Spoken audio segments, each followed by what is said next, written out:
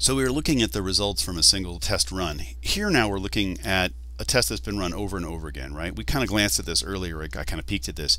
What we can see here is all the different test runs, right? And as I hover over a test run, I can see how it shows up on the graphs over there. Or likewise, I could hover on the graphs and it'll highlight which test run I'm looking at, right?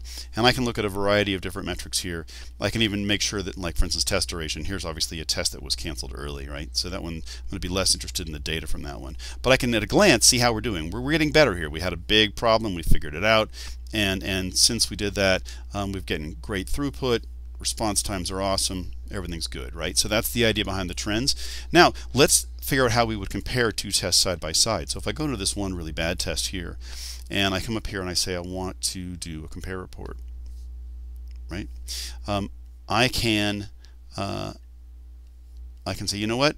I want to look at this test run and compare the two together, right?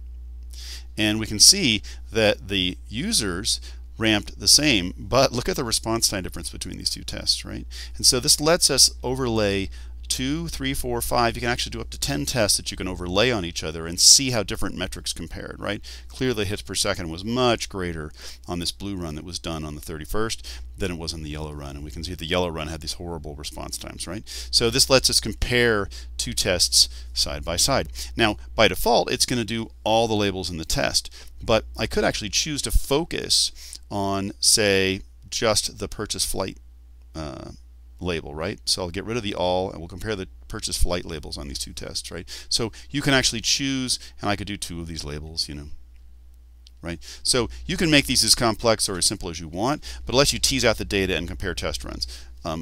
Super important to be able to kind of see how you're doing from one test run to another, right?